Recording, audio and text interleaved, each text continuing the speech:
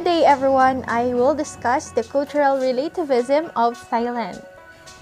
Thailand is often called the land of smiles not only because visitors love its natural beauty and historical riches, but also because of the country's friendly people and fascinating culture.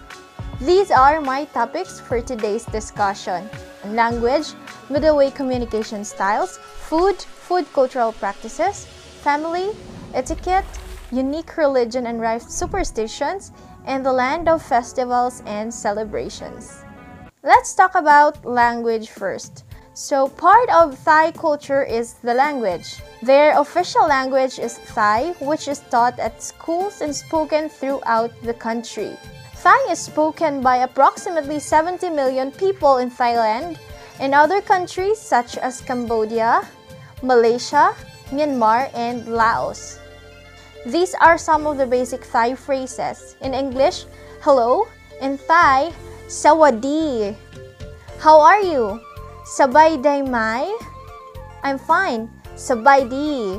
I'm not well. Mai sabay. I come from the Philippines. For men, pum. For women, chan. Majak, Philippines. What country are you from? Kun makjak pritit aray? Thank you, Kubkun.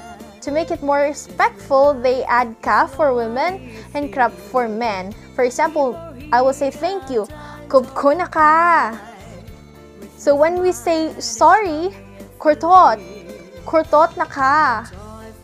No problem, mai benrai. Goodbye, bye. Can you speak in English? Kun pod pasa ang grit tay mai?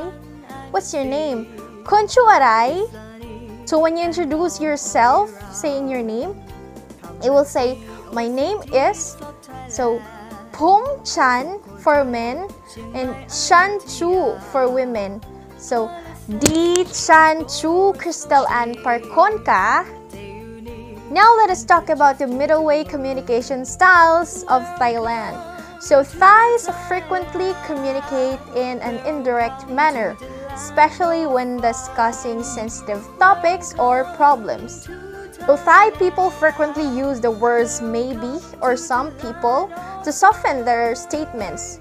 Mai ben rai, which loosely translates as no worries, no problem, is a common Thai phrase you will hear many times from the Thai people. So this is used to avoid any need to display anger or confrontation and maintains face for all involved. So technically, mai ben rai translates as it's nothing, or the truer definitions could be never mind, it's cool, don't get mad, get glad, take it easy, no worries, oh well, I can't do anything about it. If you say thank you in Thai language to a Thai person, they are likely to respond with a mai ben rai. Mai ben rai. Now, let us talk about the food in Thailand. The combination of sour, sweet, salty, bitter, and spicy flavors create a sumptuous mix that has become one of the world's most popular cuisines. So I have here some food cultural practices in Thailand.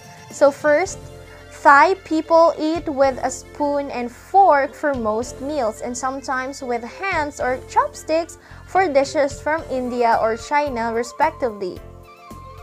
So licking fingers is sometimes considered offensive in Thailand. When we find a specific food as delicious, you'll have to lick your finger and say it's finger licking good. But in Thailand, it is considered as offensive. So as part of the Thailand traditional meal, you'll be served rice with numerous other dishes simultaneously, and the different dishes will be shared by all. So everyone in the table will share all of the dishes that are served, for example, in a restaurant. Now let us talk about family. Family is important in Thailand. Family almost always comes first. It is common in many Thai families for several generations to live together. So I have here P for someone older and Nong for someone younger.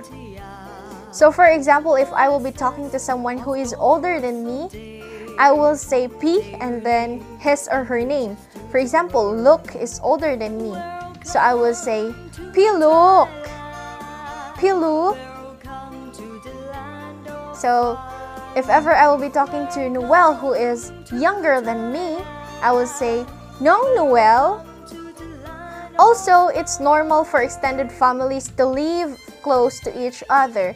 And even if Thais move away for work, they maintain strong links with their home villages. Thai family culture really shows how strong their relationship is. Now let us talk about etiquette. So how one sits, walks, or otherwise interacts with others is based on the status of each person present. So for example, it is considered offensive to sit on a chair with one's legs crossed, especially in the presence of an elder. Next, it is generally forbidden for Buddhist monks to come into physical contact with women. If a woman needs to pass something to a monk, it is best to give it to a male to then pass forward or hold the object with a handkerchief or tissue. Next, always bow your head as a sign of respect. Avoid speaking loudly or raising one's voice. The right hand is used to pass or receive items. Sometimes both hands are used, but it is taboo to use only one's left hand. Pointing to another person with one's index finger or feet is considered rude. Now let us talk about Thailand's religion. Theravada Buddhism is the main religion in Thailand and remains a strong element in Thai religion and culture that draws on influences from Hinduism and animism. So, the second major religion in Thailand is Islam, and lastly, Christianity, which is said to be less than 1% of the Thailand's population. So, Satu, the Buddhist equivalent of Amen. So when someone will pray in Thailand, they will say Satu, Satu. Thai people believe in reincarnation. Theravada Buddhism is built on the philosophy of perpetual reincarnation. Life is a cycle and only enlightened beings can break the cycle and free themselves from entering into the blissful state of nirvana. So lastly, let's talk about festivals and celebrations. Thailand is famous for festivals and celebrations that strongly reflect Thai cultural and traditional values. Some famous Thai festivals and celebrations are Chakri Day, Chulalongkorn Day, the Queen's birthday, the current King's birthday, Coronation Day, the Royal Plowing Ceremony, Songkran, the Water Festival, Visakha Buddha, Buddha's birthday, Karathong or Festival of Lights, Mangha Puja, Yepeng Festival, and many more. So just like us Filipinos, Thais also are very festive. If their water festival is called Songkran, here in the Philippines, it is San Juan or Basaan Festival.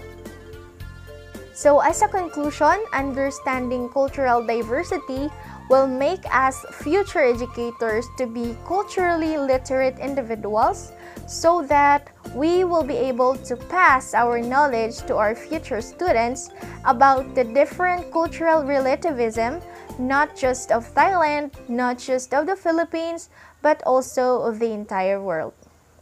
Thank you for listening. Kubkuna ka!